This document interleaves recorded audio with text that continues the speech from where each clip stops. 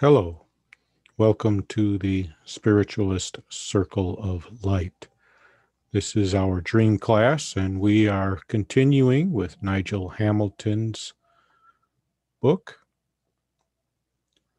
Awakening Through Dreams, The Journey Through the Inner Landscape.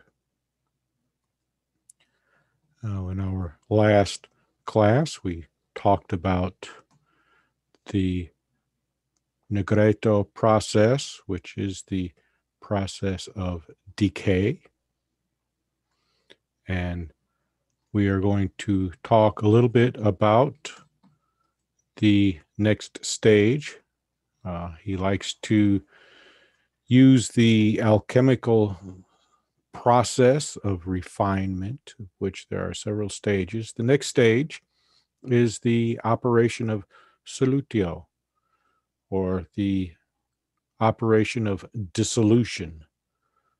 This focuses on the fixed points within our psyche or our soul. Think of these as emotional buoys. Every time we have experienced some strong emotion, we typically leave some kind of a marker. Usually it's in the form of a buoy. And just to give you an example of what I mean by this, my father transitioned when I was about 13 or 14. And at that time, we went to the funeral, which was out of state. We stayed with some relatives in Louisiana, and there was this pond in their backyard, so to speak. And during our stay there, I would go there often and walk around it. An uncle commented to me, from an Italian family, and so he tells me that you're now the man of the house. Well, I didn't know what that meant. So I spent some time walking around that pond, contemplating what he had said, contemplating my father's death. It wasn't a pleasant one. It was violent. It was an explosion. And as our stay progressed, we returned naturally. This was several years ago, but it was a very emotional time for me, and I left an emotional buoy there. There was a part of me that continued to walk around the pond there, and deep in contemplation. Or perhaps it wasn't contemplation. Perhaps it was anxiety, fear. Fear is a strong emotion. At least that's what they tell us. But if we use our emotions, if we explore them, if we listen to them, if we determine what the message is that they are bringing forth, they can be very useful. And fear is often due to a lack of information. Fear of the unknown. Well, the reason we are afraid of the unknown is because we don't know. And information can come in a variety of ways. Information can come from a book. Information can come from a television program, video. But the most important information that comes to us is through experience. And it is experience that is I got this all messed up here. It is the lack of experience that actually causes the fear, because no matter how often, how long, how hard we train, until we actually put some of what we've learned into use, there's that anxiety. Public speaking. Many people have problems speaking in public. And it was one of them. So I took a class, and that class trained me what to do to take notes, how to use visual aids. This was the purpose of the course. And even though I had all this training, I was still apprehensive. I hadn't used it yet. And, that was 20, 30 years ago. And fortunately, I've got some experience, but still, there is that moment of anxiety, that moment of apprehension. It never goes away. But this is what fear is about. And fear is a strong emotion. Another strong emotion is anger. Anger has a message in and of itself. Whenever we get angry, it's due to some type of stress, or it's due to a what I like to say is a poor position. If you're in a debate or a discussion and you're in a weak position, a lot of times we compensate by getting louder and louder. That's a sign of a weak position. But with that, there are other types of anger, and it's usually, just a buildup of energy, stagnant energy, actually. And just to give you, for instance, with that, I am in the process of building an office in the basement. And one day I was, one problem right after another, after another, after another. And I've got this anger that's building in me. And then I just release it, and naturally, how do we release anger? We act impulsively. The purpose of the anger was because nothing was moving in the direction that I wanted it to go. And I was not adapting properly. So all of our emotions have messages for us. And it's these fixed points, when they become,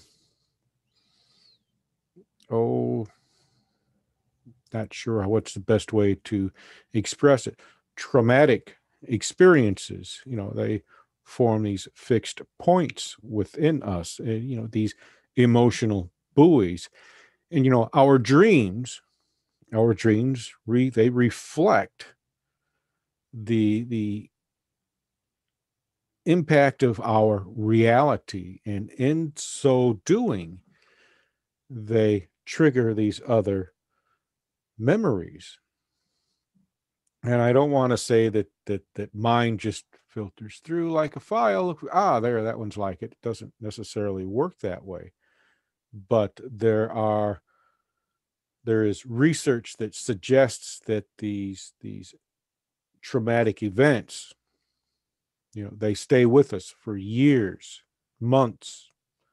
And it's during our dream state, when we experience something in the common reality within, the few day span here, when we encounter something, it can trigger something in our memory.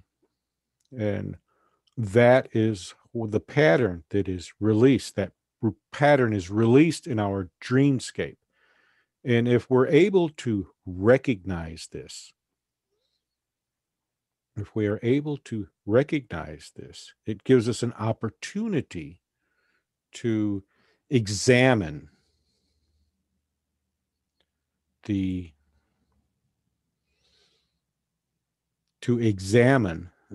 circumstances around it, because the dream will not necessarily be about what we encountered within the last few days. The dream will reach back and pull something forward. Typically, it's something that is unresolved, and it brings that forward. And in doing so, we see the pattern. Hamilton focuses on patterns. Well, you can call them themes if you like, but there is a pattern that takes place with this.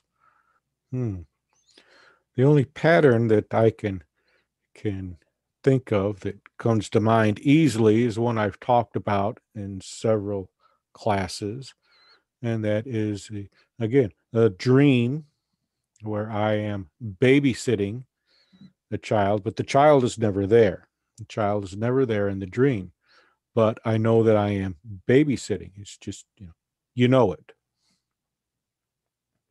And the mother comes in hysterical, and I'm not able to respond. So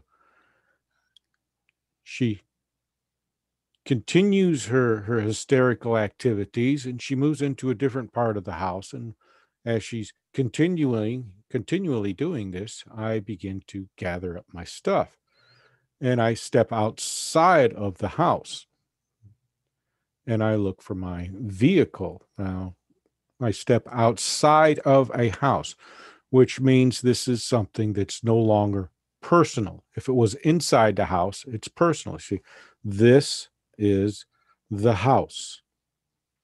Your body is the house. Remember the cliches, the temple, your home.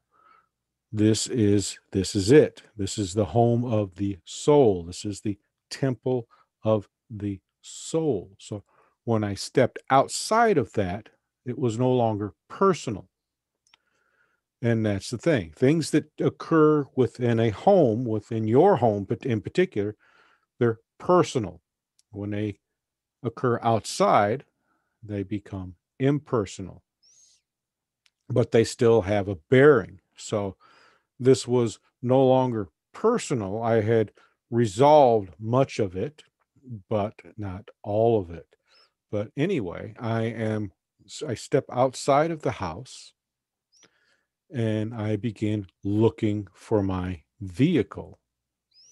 And then the woman comes outside and talks to me about her daughter and how much her daughter likes me. And I express how I am uncomfortable with that. Now, this is a fixed point because it is in these instances that I feel very anxious. In my professional life as a minister, I feel uncomfortable when I am in a room with a female. It's nothing personal, see, outside the house. It's not personal. But there have been, in my past, there were several incidents where complaints of sexual harassment were made. Of course, upon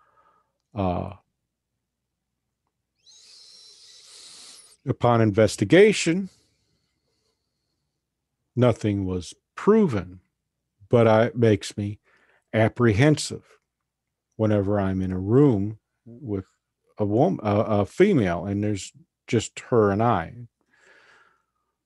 And during this pandemic, it's not something I have to worry about, but for some reason, this came up. So there was something that was occurring that was making me a bit anxious. It triggered a memory. And it was not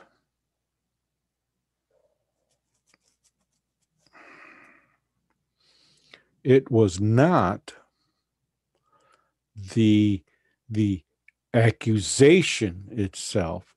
It was the proposed rumor, because there was no child in the dream. So it really had nothing to do with the child. And it really didn't have anything to do with the mother, even though she was female. It was the words behind it. And those are impersonal. That was a pattern that was brought forth. What people, how people view me is important to me. How they respond to me is important to me. And I present myself in as best light as that I can. And that's what this particular dream was about. It was revealing this pattern that I am apprehensive of how people see me. Now, this may have been tied to an event that occurred, or it may have been something that was approaching. Now, I've been doing a lot of stuff with the association that the Spiritualist Circle of Light is associated with, the Independent Spiritualist Association. And with that comes a lot of responsibilities. And with those responsibilities, I'm very apprehensive about how I am viewed. In this particular instance, I was working on reshaping the bylaws, and within the association, there were some concerns, and I tried to allay those concerns by telling them that I was maintaining the integrity of the bylaws, just cleaning them up, simplifying them. But I'm getting off track here. That this is what they mean by the dissolution of fixed points within our psyche or within our soul. Our dreams reveal these fixed points. They reveal these patterns. And it's through the revelation of these patterns that we are able to dissolve them. And one of the things that the author comments on is that whenever water is in movement or is an essential part of the dream, flowing water, a stream, a river, it may be an indication that a process of dissolving is taking place. Because what does water do? It dissolves. Water seeks the path of least resistance. And when it does meet resistance, it moves through it. Of course, it tends to undermine things. So I don't know if water movement would be a good example to use, but there isn't one better. And water typically represents the emotional state. If it's calm or if it's turbulent, it reveals the emotional state. And it's the emotions that drive our dreams, particularly anxieties. So when you experience a dream that's troublesome, look for what kind of anxiety that may have driven it, that may have caused it, because it's the anxieties that trigger the dreams. It's the emotion that moves the dream forward. I had someone share a dream with me that they were concerned about. So I was given a dream to interpret a short time ago, and in the dream, there was someone who was trying to shoot them with a gun. They missed, but they tried several times. Now, remember beforehand, guns are typically family related. So someone with a gun this is about family. Yeah. Shooting, that's just an activity, but they missed.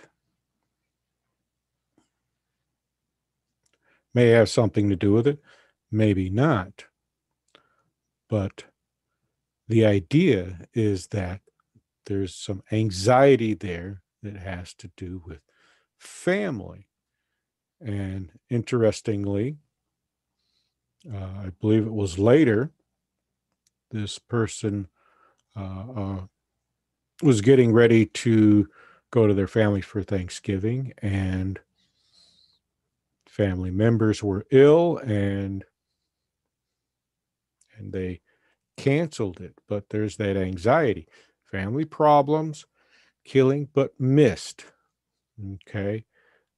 Given our present situation with the pandemic, could easily have been the COVID, and that would be a concern of hers. So, and in another dream, someone was again trying to kill them, and they were using a needle to inject a liquid, but the liquid didn't affect them. So, needle is a type of knife. So there's some backstabbing here. And what is it with the idea of backstabbing?